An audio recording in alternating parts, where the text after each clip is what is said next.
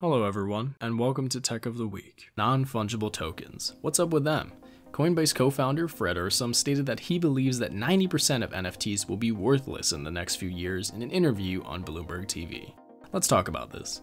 Cryptocurrencies have been increasing in popularity ever since 2009 when Bitcoin started. Ever since that year, there have been many new cryptocurrencies introduced, and an entire internet market has been established. Now, non-fungible tokens are being used to create monetary value off of art on the internet. Will they all work? Hard to say. But I can tell you that increased competition does lead to your products and services having a tougher time seeing the light of day. Does this mean that all cryptocurrencies will be worthless in the future? No. But I would advise caution when investing in these volatile products. Research accordingly, and also think about what people would consider valuable in the future. Think like your customer. Like Space Gray? Apple has stopped selling Space Gray Magic accessories. According to MacRumors.com, Apple discontinued the Space Gray Magic Keyboard with Keypad, Magic Mouse 2, and Magic Trackpad 2 following the company ceasing sales of the iMac Pro in the same color. This is the Apple alarm clock. This is the NightWatch, a charging dock, magnifying glass, and speaker. This device connects to your Apple Watch to turn it into an alarm clock.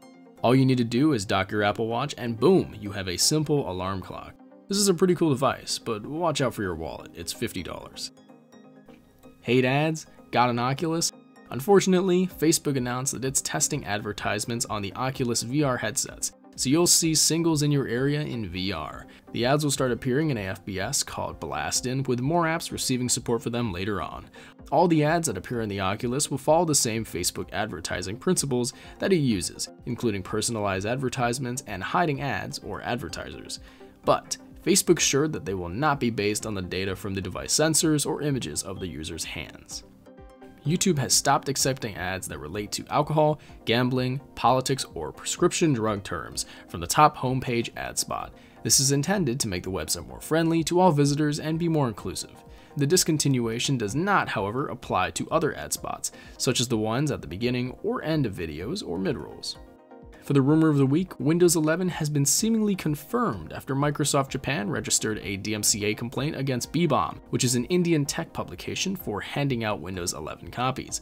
The DMCA does show that Microsoft is very interested in maintaining its intellectual properties. There will probably be more news on this subject on June 24th during the Microsoft's What's Next for Windows live online event. Thanks for watching. If you'd like any tech covered, contact me via this email. All the sources are linked down below, and check out the other cool videos that I have in the description. Have a wonderful day.